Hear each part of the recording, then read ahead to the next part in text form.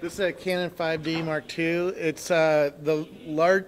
It has a full frame sensor in it, which I'm a photographer and I want my wide angle lenses to be wide angle, and that's how you do that.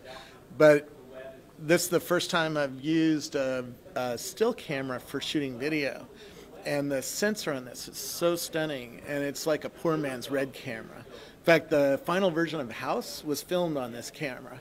So the quality, the HD quality on this camera is just great.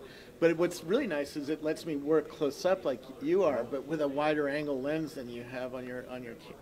What about memory? I hear it's. How does that work? And getting it downloaded. So I have a 32 gig card. So. And how long will that be for interview type material? 14 minutes is 4 gigs, so this is quite a bit of interview material. The problem is you can only record 14 minutes at a time, and then it'll cut off, and you have to restart it because this is a fat file system on here, and it can only store 4 gigs. How do people consume business video or videos that you do? Is it through the blogging platform? Is it through social network? Is it through everything? It's everywhere, and it's very spiky. I mean, a couple of weeks ago, I had a video watched 500,000 times, and that was got most of its traffic because it was on Gizmodo. They brought about 100 and something thousand people, and then it was on Huffington Post, and they brought 200,000 people. I mean, it's crazy the numbers that are now showing up on these various blogging platforms. And some people come to YouTube and subscribe to me, which I love you guys. Some people will see me on Twitter and talking about it. Some people will see me on Google Buzz talking about it. Some people will see me on Facebook and talk about it. And not just me, right? Because if it gets retweeted, like if you retweet a video of mine, your audience will see it. And all of a sudden I'll be getting some hits from your audience. And so it all adds up. You know, it's a new world of distribution. You really have to work on making friends and influencing people, and not just putting up great content. So, Robert, tell us about sort of the business objective of your doing video now and your sponsorship and sort of how you do it and sort of about the business. Well, what I do for Rackspace is 3 things, only one of which has anything to do with video, although it all feeds together. One, I help them with PR because I know all the tech journalists in the world, and I have a Twitter list of 500 of them. You can go to my Twitter page and click on tech journalists and see all the news people. But I have personal relationships. I go to press conferences a lot. I'm around them, and I know how to get them to cover our stories. That's one thing. Second thing is I'm the ambassador for Rackspace in Silicon Valley. Rackspace is a Texas company. Most of their executives get to Silicon Valley once every couple months, but they can't be on the street. They can't go to all the parties. They can't go to all the events. You know, there's new events every night in San Francisco. I mean, it's crazy. So I'm their proxy. I'm the person who shows up and hands out business cards and, you know, keeps people happy. If you want to have a great company, you have to have an institutional way of learning what's going on in your marketplace. And like Zappos does this by having a tour, which is a weird way. A lot of people think, oh, this tour is a marketing vehicle. No, actually, it sucks in all these executives from around the world, from all these great companies who want to go and visit it and have an offsite and talk about their company. But then at the end, the Zappos team sits down with them and steals ideas from them and interviews them, basically.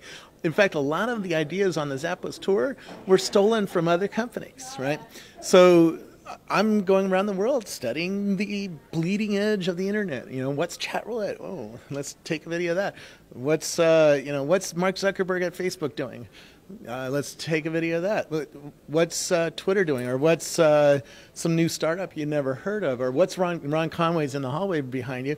What's he doing? What's he investing in? And I capture that with my video camera and both bring that back inside Rackspace as well as put it out for the public to see.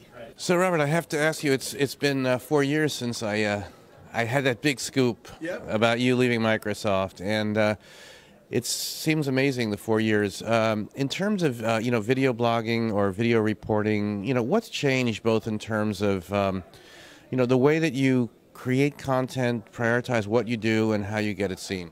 Well, a couple things. One, we have HD now. I mean, compared to those days when we had little postage stamp size video, now you can put a 1080p video up on YouTube and it looks really beautiful. And it coming soon is this new Google TV thing, and we're going to be able to get on everybody's 60-inch TV with a YouTube video. So that's one thing that I'm watching. The other thing is the social networks. I mean, back then there wasn't Twitter wasn't really there, right? And Facebook was still something that most normal people didn't know about. And Google Buzz, that just got invented a couple months ago. And LinkedIn was still not that popular, and now it's gotten much more popular. So the distribution systems, the social distribution systems for video are evolving very quickly in front of us, and that's a huge difference from back then. Back then you could just put up a blog and everybody would read it or not, or watch a video that was embedded in it. Now you have to really work to get your video embedded in or retweeted into Twitter and embedded in Google Buzz and embedded in Facebook and get people to talk about it. Companies who are using video blogging, and you were there at the very beginning at Microsoft, has that worked out, do you think? I mean, obviously you're doing this big work for Rackspace, but for others, for businesses, I mean... It's tough. Not very many companies use video effectively.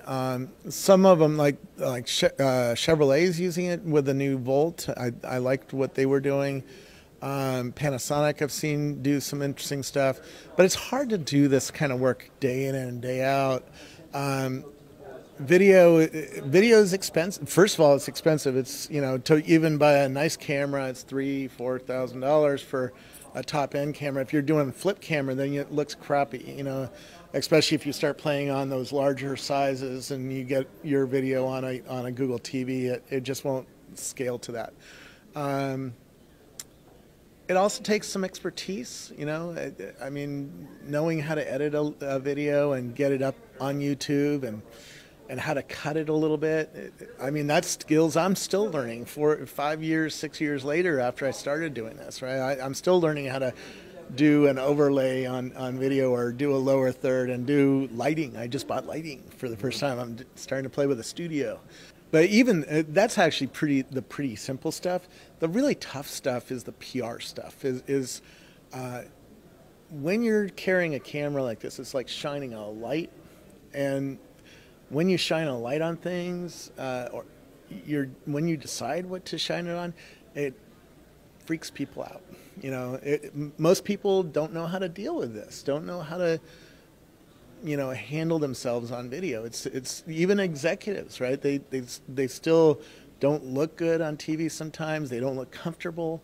Mark Zuckerberg, I mean, how many times have we seen him on stage and he's a little nervous and he's not in his element. He's not Steve Jobs yet, right? He's not a great presenter that can rally an audience and get people excited. And so, it's tough. It's easier with text, with a blog, because you can pass the blog around and change a word here or there or change a sentence. Or, now, can you get rid of that? And the PR people can look it over and the lawyers can look it over and clean it up. With video, there's not too much you can do to change this. Once you film it, you can cut out a piece, but then all of a sudden I moved over here and it doesn't look natural. And if you're not good at storytelling with video, it can really do some brand damage to you, right? On the other hand, if you are good at it, well, you are. Well, you're the best, Robert, and congratulations. Well, you're our hero at BTV, and really all the work you've done as a pioneer in the field. I just try to get people into situations that they couldn't otherwise get into. I mean, from aircraft carrier to the White House to Mark Zuckerberg's press conferences. I mean, how many people can fit in a room? Maybe 50, 100. Well, sometimes I have 500,000 people watching, and if 500,000 people can't fit in a space, so the only way I can help get people into experiences like that is with a video camera. Cool. All right, man. Great to see you. Thank you.